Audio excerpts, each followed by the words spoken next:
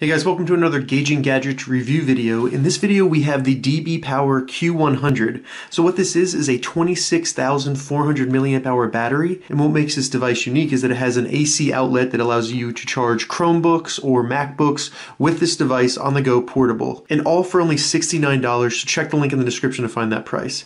Alright, let's go ahead and open it up and check it out. First go ahead and remove this marketing sleeve. Comes in a cardboard box. I like that because you can recycle it. Alright, and here we go. We have the device right here. Pretty heavy, has a nice weight to it, nice thickness. Quickly with the dimensions, 7 inches by 5 inches by 1.5 inches. So it's a pretty large power bank, but that's to be expected with an AC outlet. Now one thing to note with this outlet, it is only the 2-prong, so if you have a ground wire on your charger or whatever you're plugging into it, that is not compatible with this device. And that is something I'm a little bit disappointed in, but for $69, this is a pretty good value. As you can see right here, on the Q100, it is charged via DC input, so you can't charge this device by mini USB, which is to be expected with the output that it allows. And then you have 2 standard USB outputs right here to power and charge phones, anything that is charging via USB. And then we have the power button right here, which will turn on the 4 indicator lights. And these indicator lights let you know the charge level of the 26,400 mAh battery inside of this device. Also on the top, you have a nice DBPOWER logo, and that's really going to be it. Some quick specifications on the back side, and then that's it. Nothing else.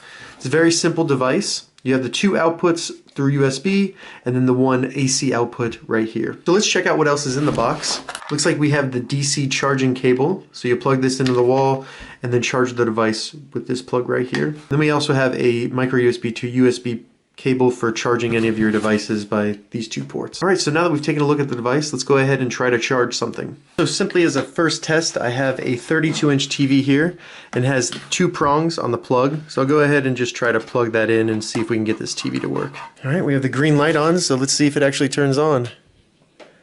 Alright, I'm actually able to power my 32-inch TV using nothing but the DBPOWER Q100. Just from the first get-go, pretty impressed with how much power this can output. For the next test, I'm just going to charge my Samsung 3 right here, which is just a Chromebook.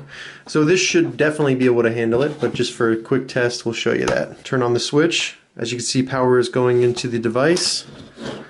And then right here, we can see that it is indeed charging the Chromebook. So far so good. We've charged a Chromebook and we've powered a 32-inch TV, all with this power bank right here.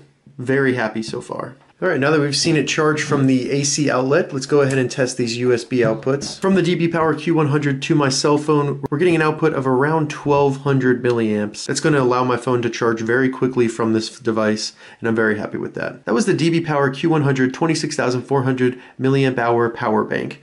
I have to say, for a price of $69, I'm very happy with this device. Overall, I'm happy with the build quality. It does seem somewhat hollow, like the battery might be housed over here, and then it's kind of hollow over here. So the weight distribution is not even. However, the plastic does have a very good feeling to it. I think this is sturdy and it's not going to be too brittle. Now all the connectors, including the AC, DC, and then the USB connectors, all seem of high quality, as well as these switches here. These seem like they're going to last for a long time. If you have any questions about the DBPOWER Q100, leave a comment below. I'll get back to you as soon as I can. I'm going to add an Amazon affiliate link to the description so you can find this exact device on Amazon. If this video helped you, give it a thumbs up, and please consider subscribing to my channel, Gauging Gadgets, for more gadget reviews and tech tutorials. Thank you so much for watching.